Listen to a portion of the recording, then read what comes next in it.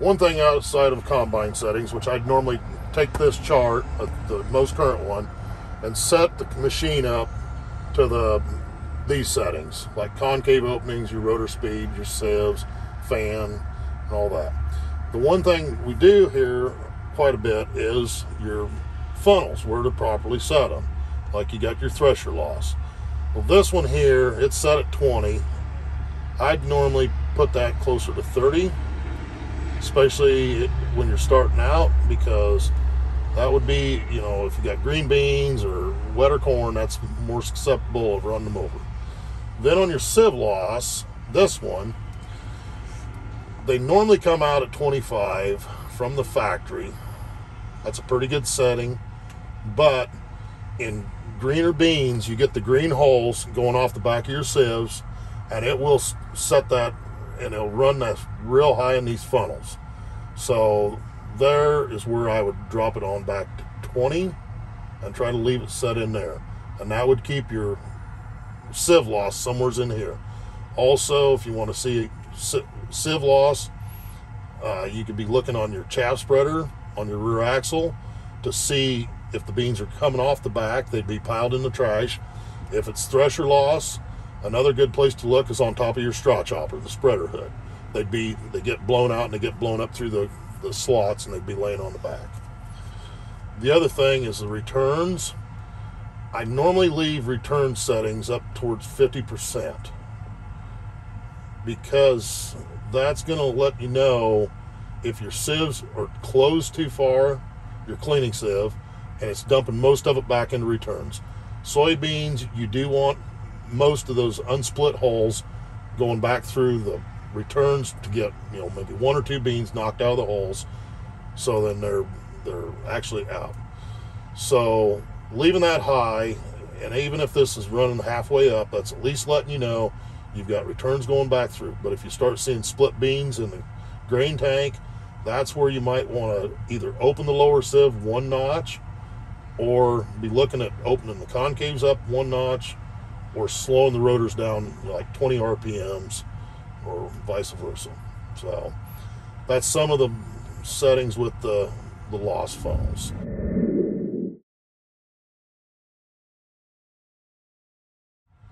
The ASP, the Advanced Stone Protection.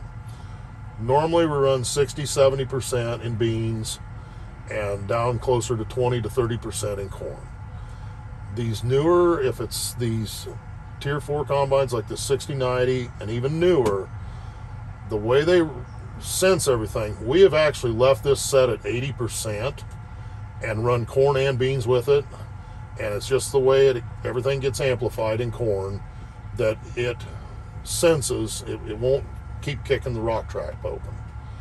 We jump back into the 900 series combines, and a lot of those we're having to run closer to 50% in beans and down around 20% on all the time in corn. So I know some people don't mess with this, some people do, but at least on these newer machines, we can leave it set at a high sensitivity and just leave it alone. It doesn't matter. Feeder speed, that's another one. Especially if you haven't ever had a draper head and you get a draper head, the question is I can't speed up and slow down my feeder RPMs. A draper head is set at one speed only, 585 RPMs. So just say you had your corn head on it running 700 RPMs. As soon as you put a draper head on, the combine will automatically slow itself down to that proper RPMs, and it'll stay there. So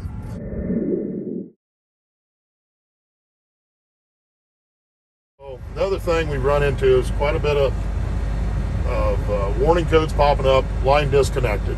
It'll usually tell you if it's on the head, it'll say left or right skid plate sensor. It's either the wires got unplugged, starting out the season. The first thing is if the header height works. On bean heads, they got the wiring harness running across the top beam on the auger heads.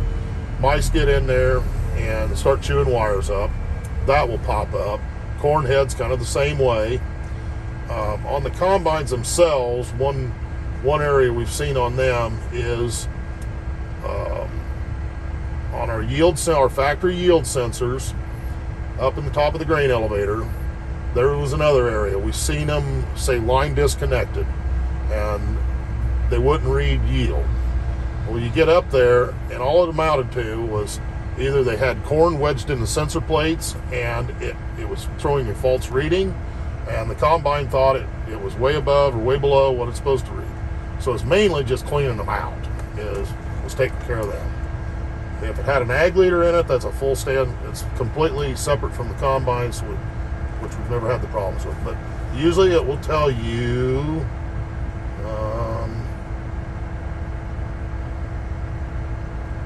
so like this one right here was the fault. That code was popping up yesterday, and at least it tells you on the monitor water and fuel. What that means is the fuel filter underneath the fuel tank, the sensor is sensing moisture in the fuel. Best way to check it, just take the sending unit out of the bottom of the filter, see what drains out of it. Just kind of a warning there. But you can see here all the codes that popped up. You know, we had a head mounted on it yesterday. We had a problem with the right hand sensor, which all it amounted to is the wire was unplugged. So, and like this one, it'll go in and it'll tell you that it's shorted low, which means when it's unplugged, it's low. Mm-hmm. If it was grounded to main frame, it'd be high. So this is how many times this combine has sensed that problem. It's done it 63 times since this machine was new. I use it more for if it's been a problem over the last so many years. Okay, this is something we need to look at.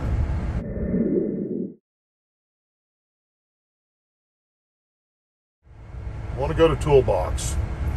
This is going to primarily be when we set headers up. If you've traded heads or upgraded or something, you need to go in and set up the head itself.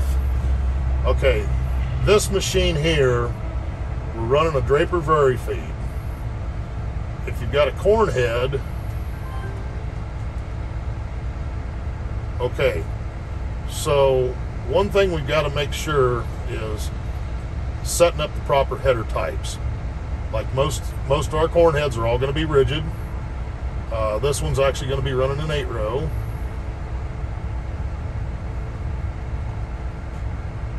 Make sure they're set on 30-inch row spacing. And then go to head 2. What I do is on auto float, that's for the header height. Without the head being mounted on a combine, I turn it not installed. As soon as the head's mounted on the combine and plugged in, I put it to installed. Then, this is really crucial on the 900 series combines. If you're running a corn reel on it, you need the hydraulic reel drive. If it's a newer style corn head that's got the rotating augers on the end of the snoots, you need it to hydraulic. If it's just a straight corn head with just hydraulic deck plates only, no augers, no reels, we'd always need to make sure that's mechanical. These newer machines, if it doesn't sense flow through those couplers going out to the head, it'll actually disable the reel drive. The 900 series will not. And what it'll do is it'll get the hydraulics hot, and it'll wind up taking out the hydraulic pumps. Okay. And we have noticed several machines, I think it's when the batteries run dead, somehow that feature right there gets turned back to hydraulic. So it's something on more so on a 900 series I really watch. So, but if you're setting up, trading heads and whitehead my augers run or whitehead my reel run, you always need to make sure that the reel drive on a corn head is set up. Of course, bean heads, they all need to be set to hydraulic. The other thing on a draper head, and this is for all of them, it says header knife fore aft. They use a cylinder to tip the head forwards and backwards for cutting height, and also the degree of how close you want to cut to the ground. So you need to install it, and then button on the front, reel fore and back, or that will sit there and rotate the head back and forth. Okay. If you've got rotating augers or a corn reel on your head, same thing. Press that one and use that, and that'll speed up and slow down your augers on your corn head or your reel. So that's been the other big question been asked. Okay. So header lateral tilt, you'd need that installed. Now on a draper head, we just uninstall it because the heads, most of them don't tilt. Mm-hmm. So that's what that's all about. So.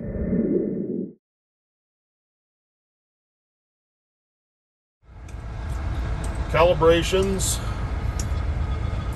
I know they talk and they preach about needing to calibrate the header every year.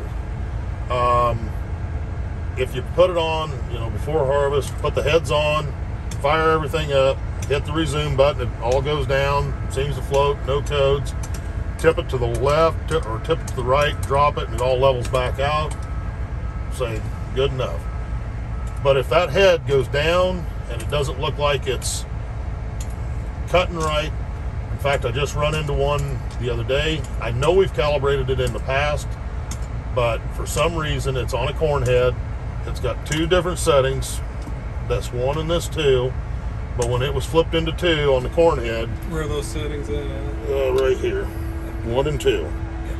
So what happens when you flipped it into 2 for a higher cutting height with that corn head, as soon as you hit your resume button, the head would tip to the right, hit the ground, and it'd sit there. And everything was fine with the corn head. It was just a matter of recalibrating the header too.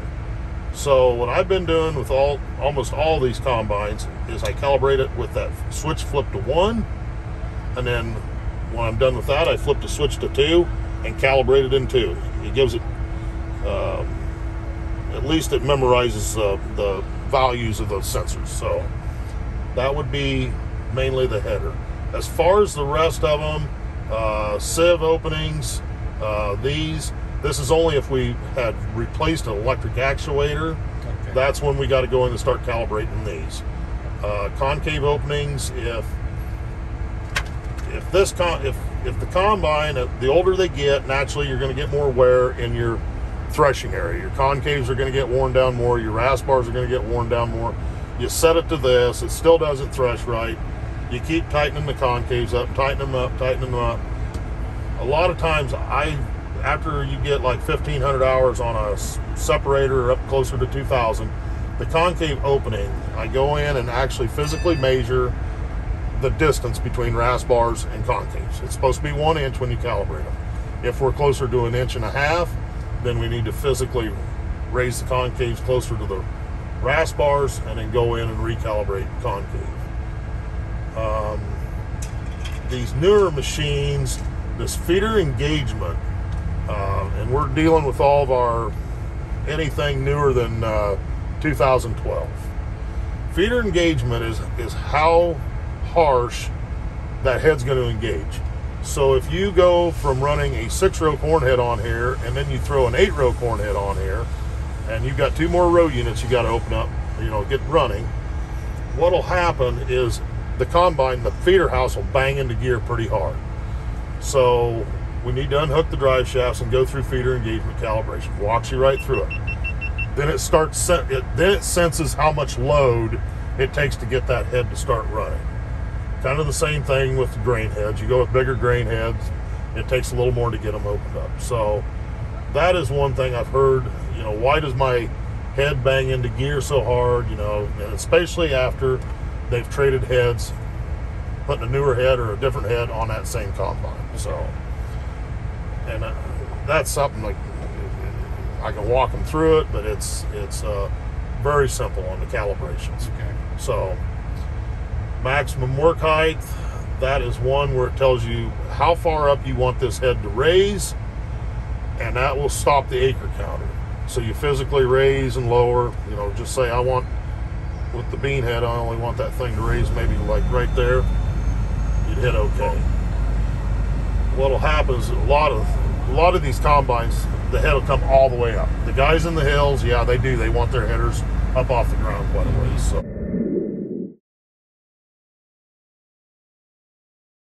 you're zeroed in. Those are some settings I definitely change. Area, that's just you got to go in and basically track it out. You know, once you're going around the field, box it in. Not too many people really worry about the area, but that's mainly making sure you got your full header widths and your stop heights all set. The one thing we found out about area, if you're manually raising these things up and down and not using the R button to lift and lower the headers, sometimes you don't get above the stopping point of the acre counter, especially if you're in a mapping position. You'll see your lines in your end rows, and I'll start adding acres to it, start screwing up the maps. It looks like you've already harvested it, but then you drive over it, well then it just messes everything up, because where we noticed it at was on variable rate planters and variable rate anhydrous toolbars.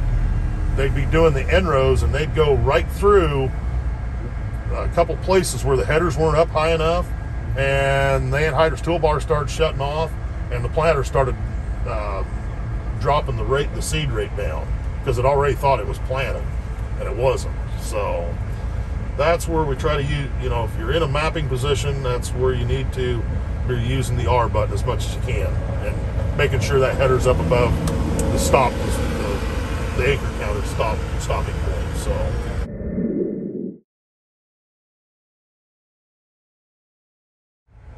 crop type, this is another one. Same thing with Ag Leader and New Holland. We've been finding out, you know, this is what they come from the factories, the trade weight. So most of our weights anymore are up closer to 59, 60, 61 pound trade weight. So we're having to go in and change our trade weights a little higher, because it's giving us an inaccurate yield. You know, just say what the semi held versus what the combine measured, you know, we might have like a 80, 90 bushel difference. And usually we found out it's actually with the trade weight. So I've been taking these and putting them up closer to 59, because that seems like where most of our weights have been here in the last few years. The other thing, crop trade moisture on corn, 15.5, well, that's, you know, grade 2. That's number 2 corn, you know, basically dried down. So I found out when you're taking it out of the field, you're not taking number 2 corn out. So I've been taking that up a little closer to 16 to keep the moisture a little bit closer to accurate, you know, because I guess that, especially soybeans, especially the seed beans, you know, you got a fine line there where you can take them out of seed beans. You can't get above, what, 15% or 14%, I think. Yep. And you definitely don't want to be down around the 10%. You want 12 and 13 is ideal. So same thing with corn, you know, we're taking 20% corn out. You want it to be as accurate as possible to let you know that, especially if you're putting it in a bin. So it's a couple things. The ag leaders, you can change them too. So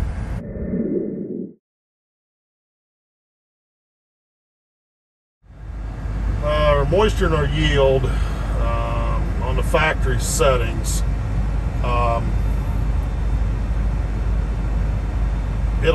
It walks you through it, tells you what you need to do for calibrating. So you'd start there, and that is something, the moisture is real simple to do. I'm going to back out of this one. I normally use advanced. Then you can put your crop type, you got to have your grower, your farm, your field, and a task.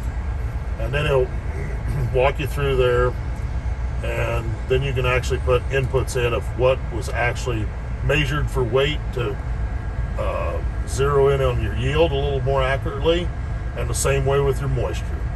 Moisture, you can do it with a handheld tester or whatever your cards are, your tickets coming back from town or whatever. Or you can use your grain cart, for your yield. As long as you know it's accurate, you can set that up and get your proper weights in there. So I know that's been a big question. Usually from year to year, the moisture doesn't change, the yield does. The reason the yield changes so much is because of grain elevator wear.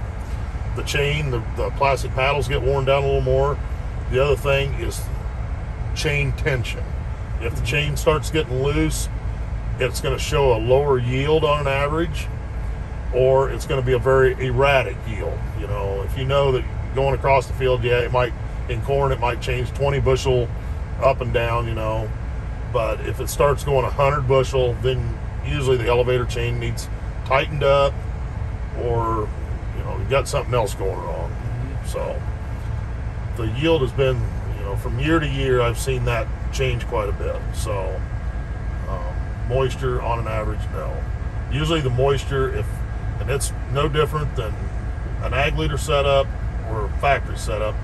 If the value doesn't change at all and it stays on one number, then usually the auger's plugged, or you've got a blown fuse back there for the auger, the motor, and everything. So just need to clean it out, put a new fuse in it. So yield, if it gets stuck at one number, that's usually something's wedged in the sensor up in the grain elevator at the very top.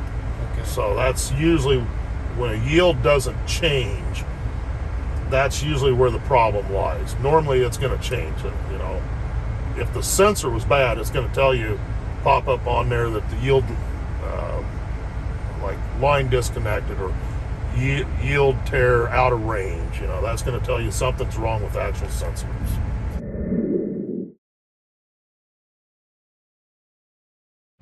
Checking, making sure dual bolts aren't broke off.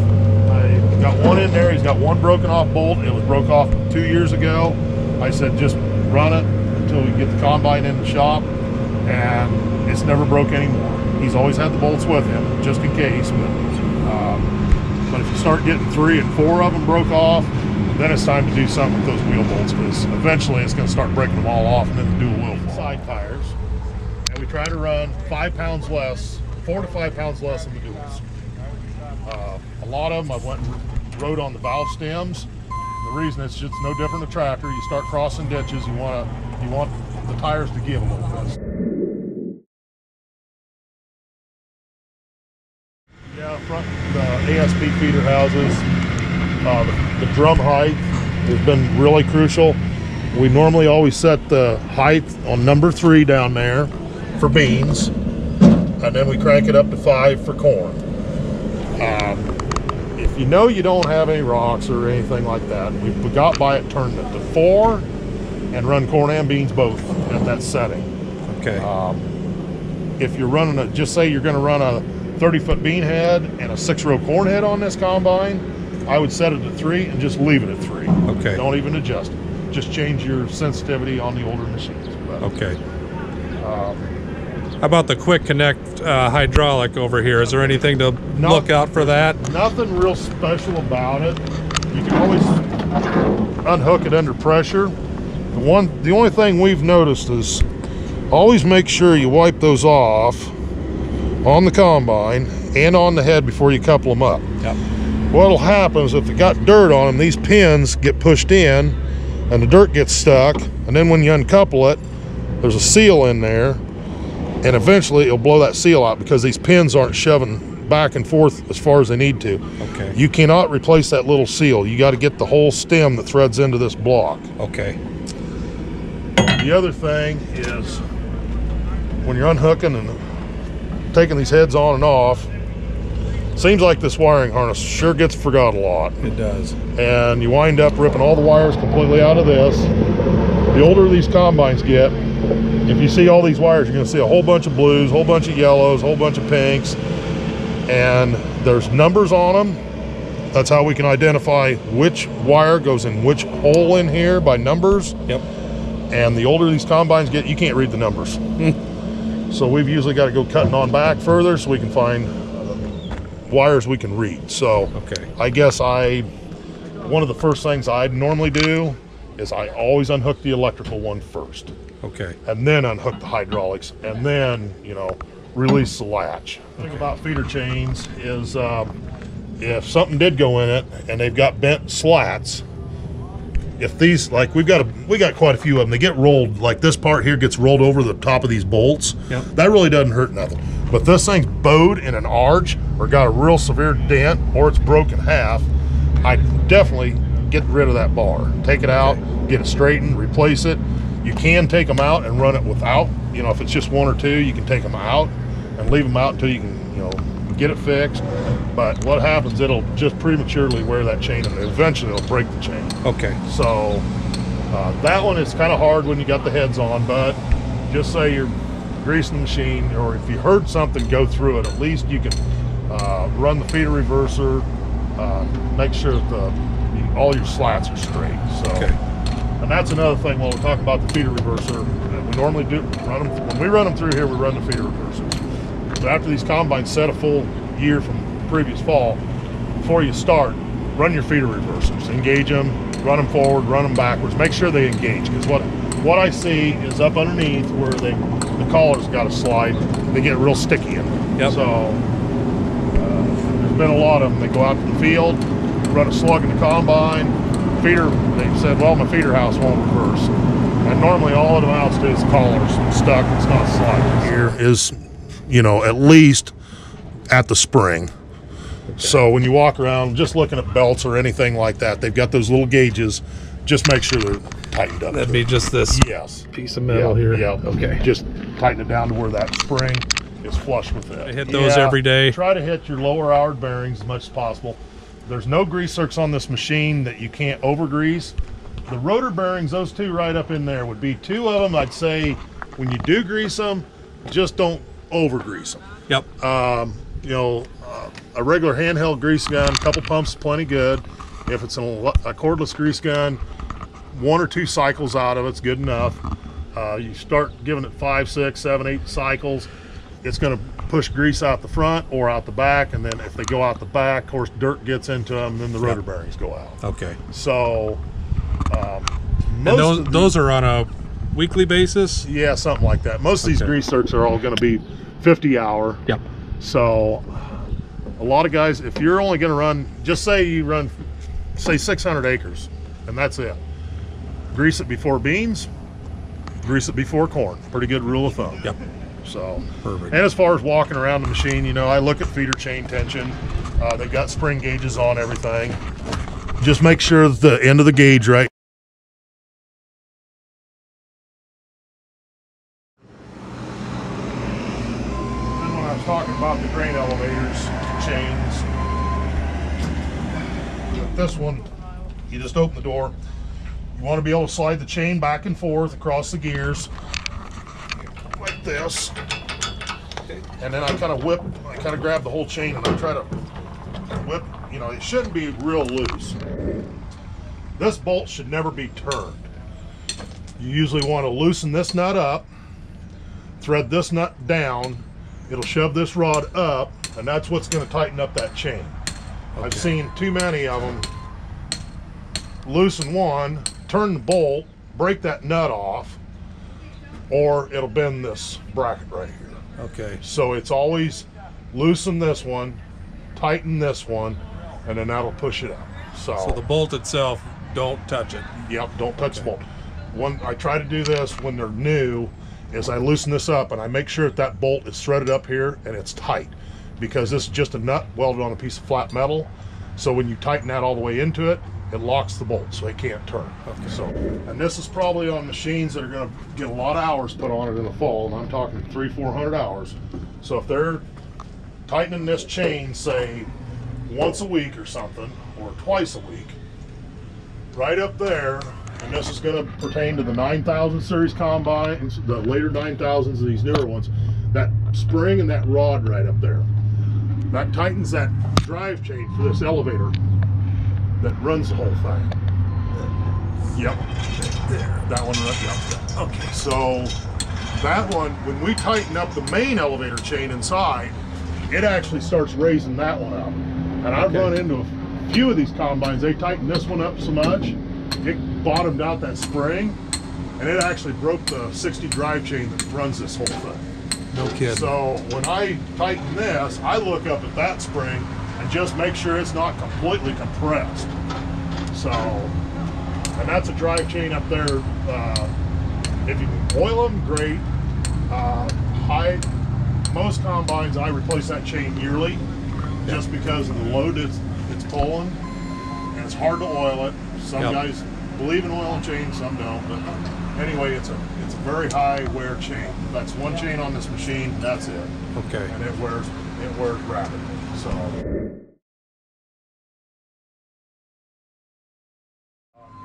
One other thing, as far as the surface side of it, as far as greasing, is our torque sensing shifts for the rotor, and the very front one up there for the feeders. They've got grease zerks in there that grease the inside. That one right there.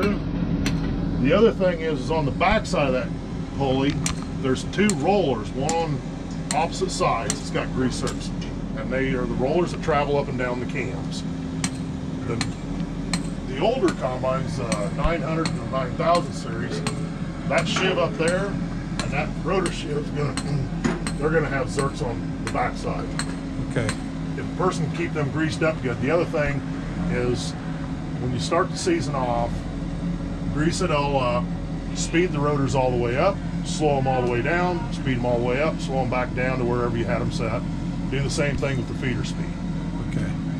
And that way it'll get the grease completely slid back and forth with all the cams inside of it.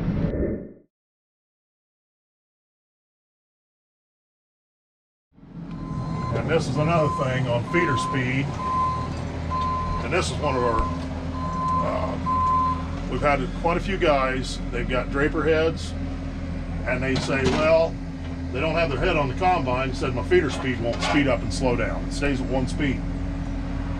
Well, if the combine thinks it's got the draper head on it, it won't speed up and slow down. It locks it out. That's where you got to go back into that monitor, go to your header section, and just switch it to a corn head. Yep. Then it will speed up and slow down. Okay. So if it thinks it's got an auger head, a grain head, it'll speed up, but it'll only speed up to like 600 RPMs. Older combines will only speed up to like 350 or something. So. That's the water and fuel sensor. They've all got them. So this one here, we just put a new fuel filter on it, but I think we put it on last winter and it got gelled up. So okay. Usually when you're dealing with fuel filters, cold weather, they gel up. You might as well just throw new fuel filters on because they won't. You'll never get them thawed out. Mainly filling this thing, they've got a filter up there in that neck. And it kind of goes same way with the fuel filler neck. We've talked to a lot of people. They said, well, our strainer screen's gone. Well, it usually breaks off, falls down in the tank.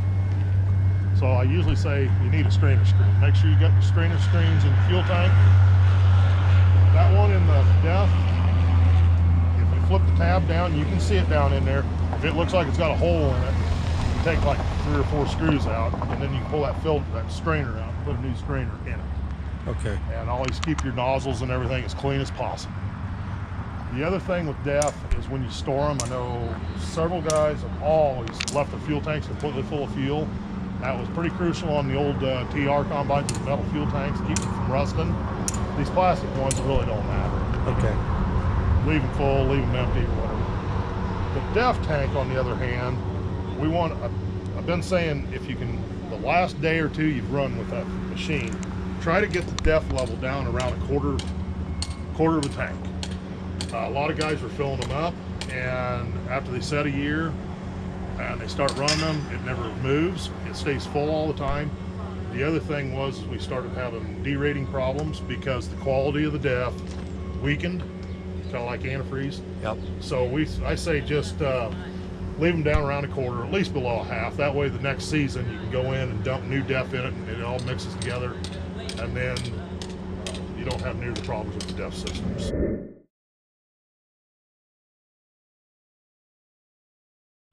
Rotary screens, there's brushes all the way around that thing. I try to get them as clean as possible because that'll help keep from sucking all the dust in it.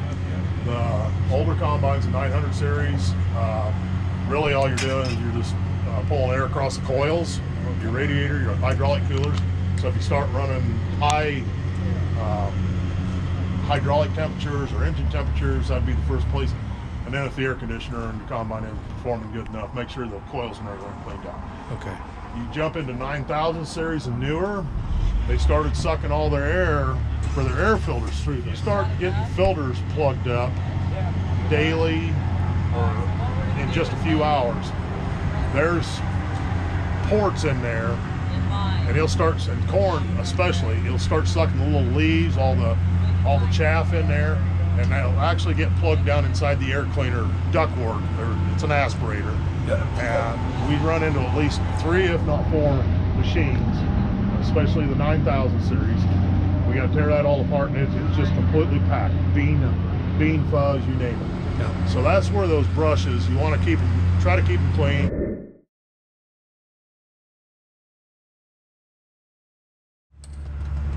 If it's a 30-foot or larger head, or 8-row and 6 and 8-row corn heads, I'd normally set that in the mid position and I'd leave it alone.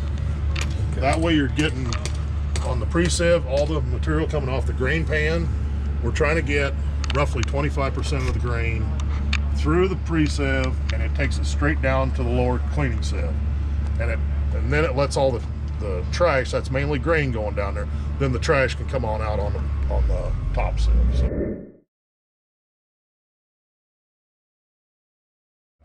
Okay. Most of these machines, if you're running 30-foot larger heads, you're going to, the knob on the other side that controls the speed of it, you're going to want to run it just full bore.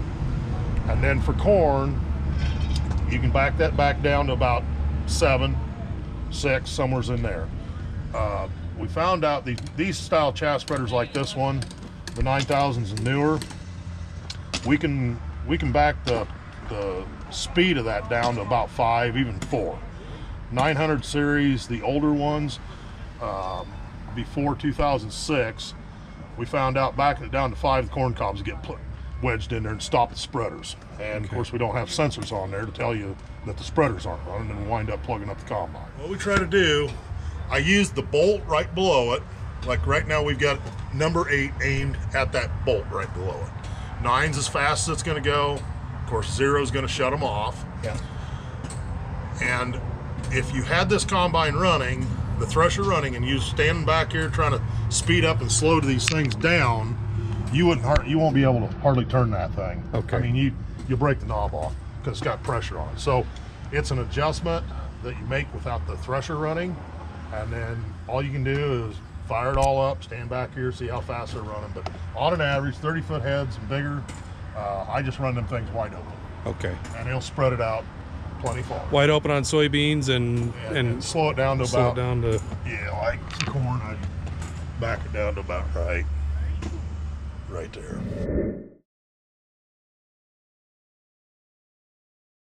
Choppers, you know, obviously, if you shove the knives all the way in on high speed, choppers take 40 horsepower roughly. It doesn't really matter how big it is. So we're starting to shove the knives in further to chop it up finer.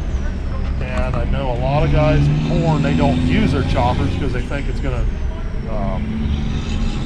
wear their knives out worse. Well, I'm finding out when they don't use the choppers in corn, we're we're getting so many corn cobs getting thrown off that chaff spreader, and they throw cobs up into belts. And we've been putting flaps on the side to try to help prevent that. I'm kind of trying to convince everyone to use the choppers in corn, knock the spread board down so you don't launch them into the tractor or auger cart, and kind of bust up the cobs, chop up the stalks, you know, so they can get them through the disc grippers, and or if they're in no-till, you know, a breakdown. It doesn't seem like they're getting the snow and everything, moisture in the wintertime. So. And your adjustment for the knives are back here? Yep. So, knives are right here. Like this one here would be, if that bolt was right here in the middle, that's halfway in. This bolt's right there, that's all the way in. It's like the choppers. I know the newer these combines get, they're getting, they got what they call those L-shaped chopper knives in it. They're called wind knives. So they've got them on this side and this side. The 900 series combines have got 2 rows of them going clear across, which we're starting to switch them over and run all serrated flails in the middle of the chopper, and then serrated, and then put just one wind knife here, one here on all 4. Same over here. That gives it more of a spread direction. Originally it was the wind knives were going to help pull the dust off through the machine. It was going to help spread everything, which it did.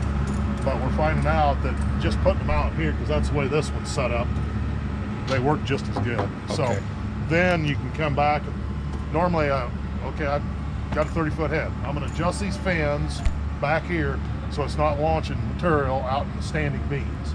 And then for corn, instead of messing with the fins, just take it, shoot it straight to the ground.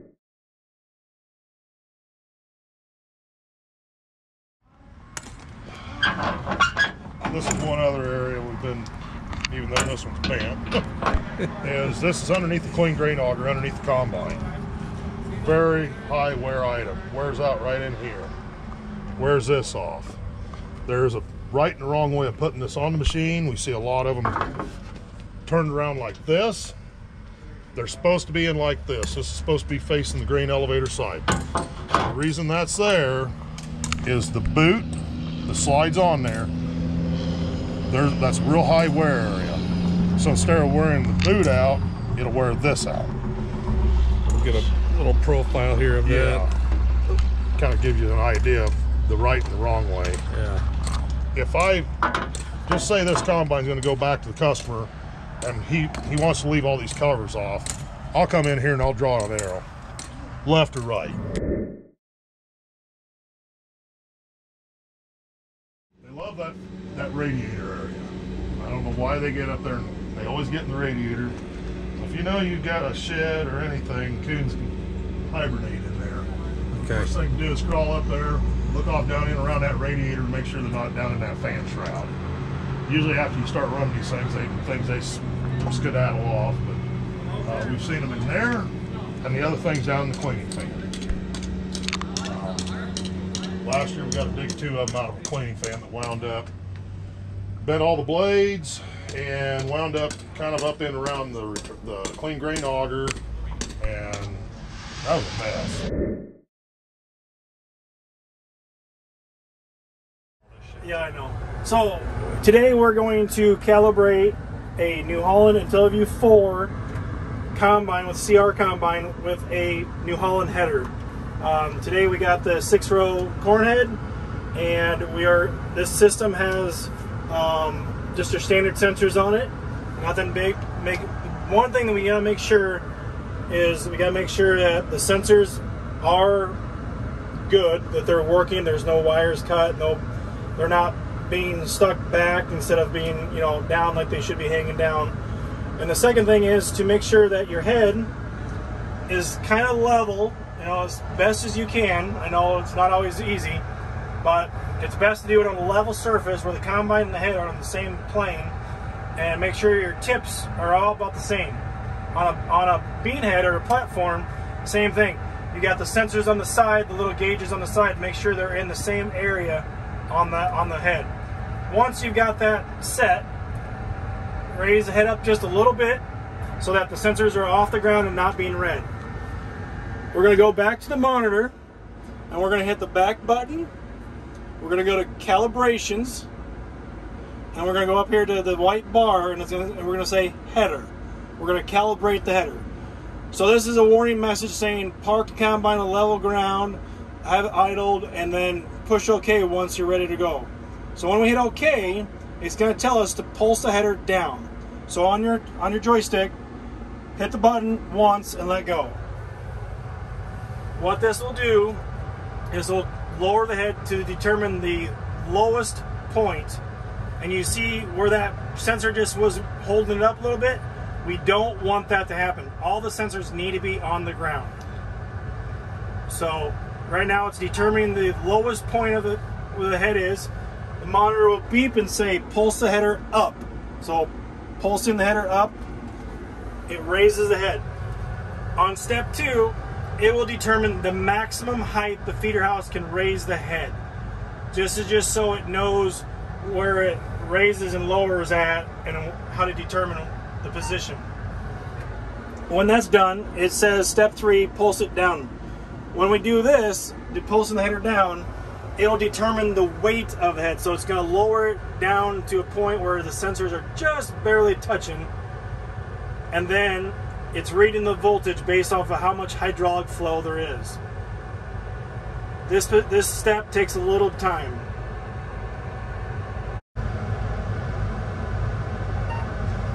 That step is complete, it'll beep at you and go to step 4, which means pulse the header up.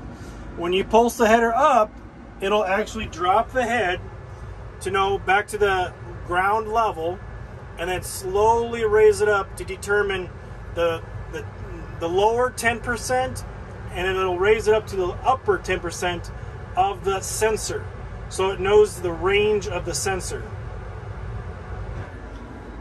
Calibration is complete. Now the sensors can work. So once you got the head calibrated, we want to set our R button. We have a memory position of 1 and 2, so you want to lower your head to the position you want it, and then toggle what position you want. 2 is the middle, 1 is forward, and then you just with the thresher engaged, the header engaged, you hit and hold the button until the monitor beep at you. And then you do it again with number 2. Push and hold the R button with number 2. You change your position. You got to change it a little bit, but those are just so your quick memories. It'll automatically toggle back and forth to those positions. What would be the reason for having 2 positions, Chris? So typically I run number 1 close to the ground, so like in down corn or something, and then run at number 2. You want to run it at your normal operating speed, so you got good clear cutting.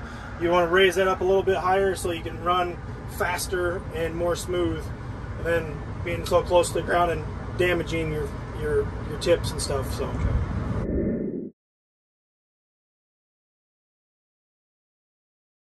So one of the biggest phone calls I get is my moisture sensor is not working.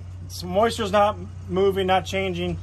So there's a couple things we need to do. Number 1, I always tell people is make sure you clean this thing out. If you're going through, you get done with beans, you're going to corn, I want you to clean this out. If it rained overnight, I want you to clean this out, because obviously beans swell up and it plugs this auger up. So pull these 2 pins, pull this lid off, and boom, everything comes out.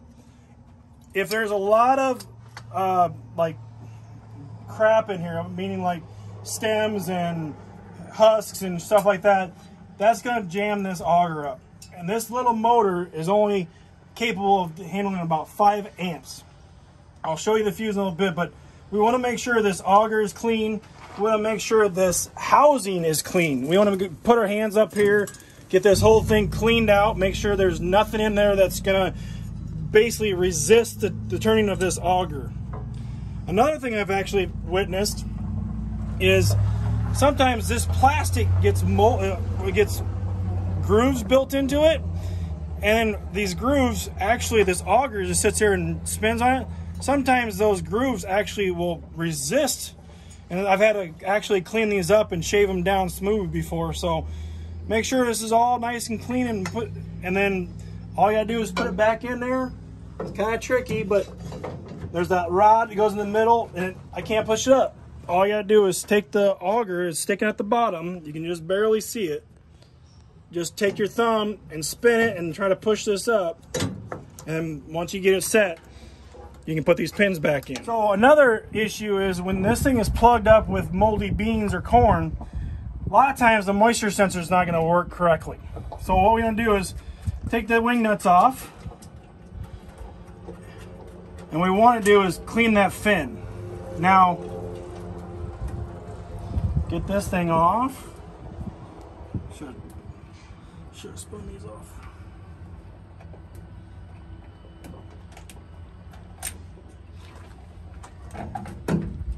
So a lot of times there'll be crap and mold and sticky beans and stuff on this. All you want to do is run your fingers across it just a couple times, make sure that the fin is clean. This is the actual sensor. So we want to make sure that sensor, that little pin there, is clean. And that'll make sure that everything that comes across it's going to be read correctly and not giving you false readings.